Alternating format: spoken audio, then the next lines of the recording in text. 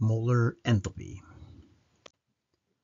Now, because enthalpy can be easily confused depending on what circumstance it's being used in and the difference between a particular enthalpy versus a general molar enthalpy, we're going to go over the different ways in which you may see it.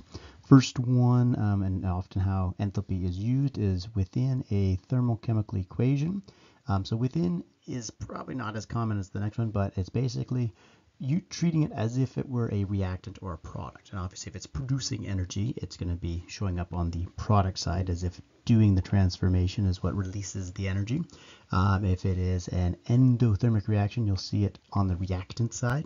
So again, we could take this same reaction, we could rewrite it with the 6.03. Energy is always going to be a positive term, like any other term within a chemical equation, always has to be positive. So if it were to be on the reactant side, then we'd be looking at this equation the other way. We'd say, okay, we could take H2O that is a solid, put in 6.03 kilojoules of energy, and then that would turn this H2O into a liquid. So again, like with any equation, it's just an equality. You can flip it if you want, as long as you do so consistently. Just like any other term, though, energy would show up if it is within an equation as a positive value.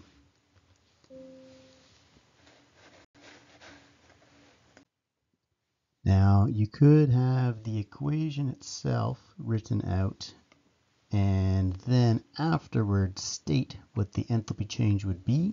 And in this case, depending on whether it's endo or exothermic, you can write it accordingly. But of course, because you can have exothermic reactions, then you would see the energy term written as a negative because it is not a part of the reaction itself. It's sort of just like an additional bit of information saying, here's the process here that we're talking about. Oh, and by the way, this is the energy exchange involved with that particular process. This is probably a little bit more common way of seeing it, a little bit neater and easier to separate from the process itself. And so this is a thermochemical equation with the energy term written afterwards.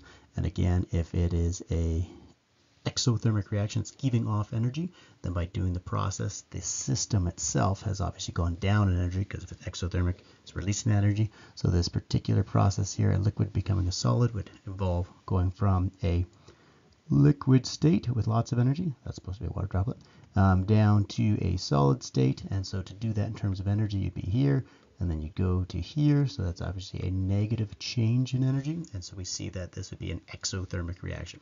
If we were going the other way, opposite way, and again we could rewrite this reaction where we said, okay, let's take the solid water and go to the liquid water, and if we did that, our delta H over here would be the exact same number, but it'd be a positive 6.03 kilojoules instead of a negative 6.03 kilojoules. Then you could simply state the change in energy as a potential energy diagram, often referred to as a PE diagram, potential energy.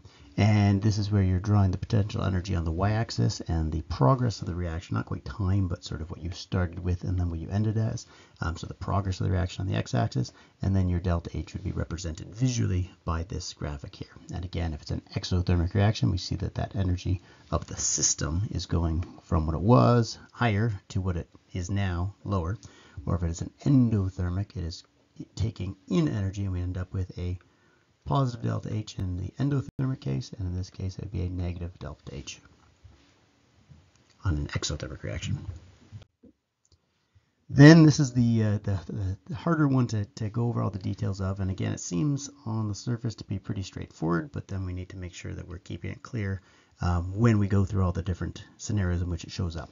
But the idea of molar enthalpy is very useful in that you can actually say, for a particular quantity, and of course in chemistry the particular quantity we're talking about would be the mole, this is how much energy would be associated with the change. But there's a couple of things you got to keep straight when you're using this, and this is a very common way because you can very quickly compare different types of changes for the same amount of stuff, 1 mole of the stuff.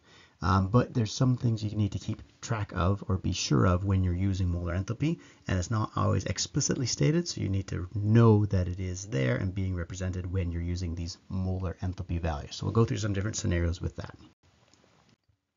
So molar enthalpy, first off, these are the 3 things that you have to be aware of, and again, they're not explicitly written down in a sentence for each value, but when they're given as a value, you need to know that these are the cases. First one, obvious one, is that talking molar enthalpy here, so this is referring to 1 mole, which seems pretty straightforward, but when it's applied to a reaction, as we'll see at the end, a reaction could have various mole ratios within it, so you have to be aware of which ones it would be applying to in the molar context, which other ones it may not be. So fairly straightforward, except for in some cases you do need to be sure you're aware of which one you're referring to.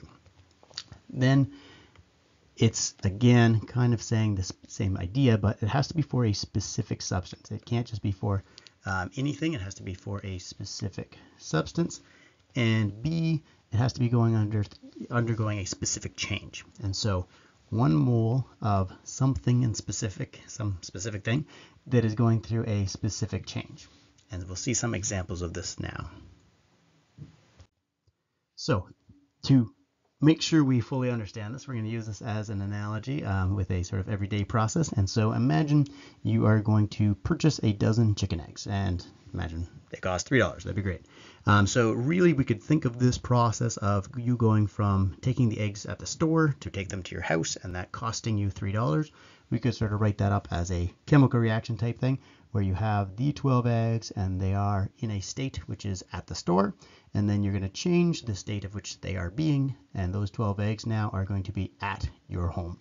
And to do this particular change of state, to take those eggs from the store to your house, there's a cost associated with that, $3. So it's very similar to how we could see a thermochemical equation where you have a particular substance which then changes in some way, and there's a cost involved energetically to do that change. So first off, think of how this may be changed, or think of what's implied in this actual written process here.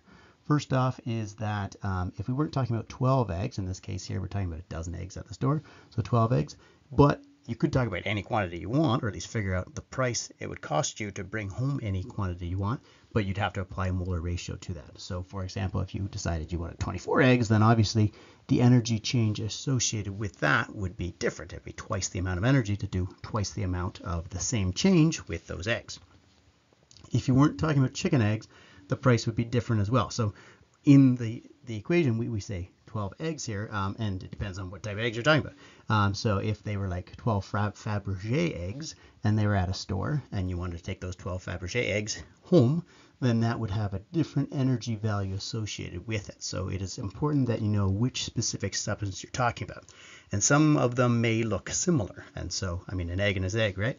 But with so for example, a diatomic molecule is different than 2 of the same atoms that make it up. So like a hydrogen gas molecule, H2, is different than 2 hydrogen atoms. And so if you do something with a hydrogen gas molecule versus do something with 2 hydrogen atoms, that is a different process. You have to be very careful with which process you're dealing with when you're doing these thermochemical equations, especially later when we're doing Hess's law. And if you're dealing with something different, you have to realize that the cost itself is going to be different as well. If you weren't talking about taking them home, the price would be different as well. So the amount that you're dealing with, the type of substance that you're dealing with, and the change itself. So if you had 12 eggs at the store and you want to take them instead of to your house to a space station, then of course that's a different change. And so you have to be very careful. And this is why we use those little subjects of scripts of the states themselves, because if they are different, again, it doesn't seem terribly obvious sometimes, but if the change itself is not the same, then the energy associated with doing that change will also not be the same. Even though you're talking about the same amount of the same thing, it's a different change, it has a different cost. So let's apply this to a chemical reaction. So to vaporize 1 mole of water, 40 kilojoules-ish. So we could write that up as a thermochemical equation with the energy term written afterwards. It is an endothermic reaction. It's taking in energy to turn that liquid into a gas, and therefore it is taking in 40 kilojoules of energy. If you weren't talking about 1 mole of water, then the price would be different. So say you're talking about, no, I want to vaporize 2 moles of water, then of course just a simple mole ratio will tell you the new cost associated with that change. If you weren't talking about water, also, the price would be different. So to take hydrogen peroxide and turn it into a gas, that's a different substance. So that will have a different cost associated with it. And if you weren't talking about vaporizing it, if you're talking about doing something else with it, if the change was different, if you're taking that liquid and turning it into a solid, then of course the cost is also going to be different. So 3 things you have to be aware of that are not always explicitly stated when given a molar enthalpy value is the amount of stuff that you're dealing with, and generally that's pretty straightforward with a mole. If it's just given to you, here's a mole, this is what it's going to cost to do what you want to do with it. But then you need to be aware of which substance you're talking about. Make sure it matches the one that you're looking for. If you're starting with liquid water, then you don't want to use an enthalpy change that would involve starting with like gaseous water. And the change itself is going to be important because depending on what you're doing, there's going to be always a different energy cost associated with doing that change. So know how much you have, and what you plan on doing with it in order to use these molar enthalpies effectively. Then, just as an example of some of the changes that we can see there, so given the molar enthalpy, and because there's so many different types of changes that you can do, again, we'd be referring to 1 mole of the substance doing this change, but often just a subscript of X is then going to be replaced with some sort of subscript that describes the change itself, and there's generally standard ones that you'd be using, but for example, combustion, we could just write as a short form, and that would be an exothermic change because you're starting with your reactants and you're getting some products, and in the process it's going to release heat. So we know that that is going to be an exothermic change, a negative delta H. Vaporization, as we mentioned earlier, you're taking in a liquid water that's in the pot here and you're turning it into, well, that's condensation. So we know that that's already condensed again, but it was a liquid and then it turned into vapor. There's a water vapor there, and then it's turning back into condensation here once it's lost a little bit of energy away from the pot. But the process of vaporization itself, where it's going from the liquid to the gas that is right here, so liquid's in the pot, and then right there is the individual gas molecules, and so that would be an endothermic change as well. It's going to take a lot of energy to get them to go into the gas state, which they can then come back down into their liquid state in just really small droplets, and we see that as steam. All right. Heat of solution is what this is referred to, and again, as enthalpy is often referred to as the heat of something, and so heat of solution, this is where you are taking a solid crystal and turning it into free little ions, if it's an ionic substance, but you could have the same thing for other types of substances dissolving, but the heat of solution involves the energy change for that, and it could be either one. It really depends on what crystal you're dealing with. When you have the crystal, it's going to be attached together, and then you have your, let's say water, in this case if you're dissolving in water, but your solvent in any case. If you want to get them to mix together, you've got to separate the water, so that takes some energy. You've got to break up the crystal, that takes some energy. And so if you looked at the energy that went into that process versus when those, let's call them ions from the side, if it was an ionic compound, and the water molecules, if it was dissolving water, then when they combine, they're going to have attractive forces, so that's going to give off some energy. So basically you have some input of energy, and then you have some output of energy. And if you get more out than you put in, then obviously it's going to be an exothermic reaction. But if it takes more energy to break up the crystal and separate the water, then energy involved in getting out when those water and ions come back together, then that will end up being an endothermic. You put in more energy than you've gotten out. So depending on which crystal you're dealing with, then the heat of solution right here is going to be different. But as you can see, there are some that are going to be exothermic, and there's some that are going to be endothermic, depending on what the crystal is, how big those ions are, and what how well they interact with that water and the energy released when they start forming those attractive molecular forces. Then we have enthalpy of freezing, so pretty straightforward. If you have liquid water and it goes down to ice, then it would be an exothermic reaction, which is sort of counterintuitive when you wouldn't think of something freezing as giving off energy. But of course, if it started with lots of energy and now it has less, then the only way to do that would be to give off energy. This is why the back of your freezer is warm. Then we have melting, which unfortunately is called fusion here. So the enthalpy of fusion is referring to the opposite of freezing. Again, same energy value associated with that, but it would be moving in the opposite direction. So again, if you're talking about ice turning to liquid water, that would be an input of energy. So that would, of course, have to be an endothermic change. And if we were talking about 1 mole of water, freezing versus melting, then the energy value associated with that change would be the same, but it's just a matter of whether you're putting the energy in when you're melting it, or if we saw in the last case where you're taking the energy out, you'd be freezing it. Then we have heat of formation, and we have a whole bunch of stuff to learn about that later, but essentially this is making a substance from its component parts in their standard states. More on that in another video. So delta H, just a quick recap, is positive if it's endothermic, and it is negative if it is exothermic. It is taking in energy if it's going through an endothermic change, the system, and it is giving out energy if it is going through a exothermic change.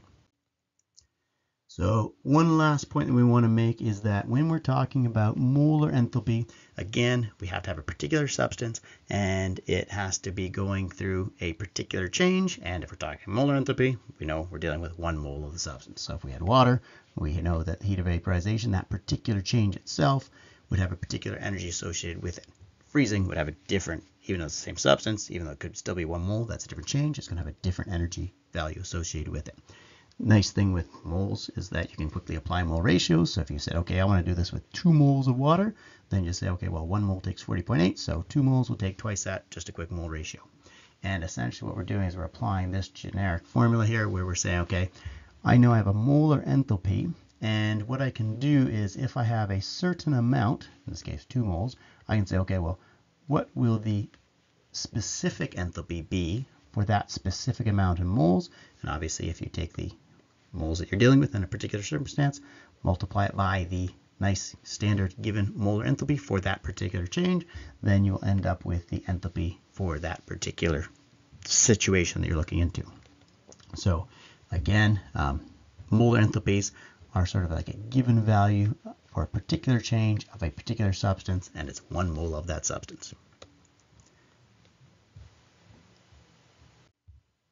All right, last point we want to make is that when you see them in a reaction, so molar enthalpies in reaction can get a little confusing in that we just talked about a molar enthalpy being a value for 1 mole of a substance going through a particular change. Now obviously a reaction is telling you what the change is. The problem is there's more than 1 substance within that reaction. So when you have your enthalpy value given, often it can be confused as, well, is this the molar enthalpy?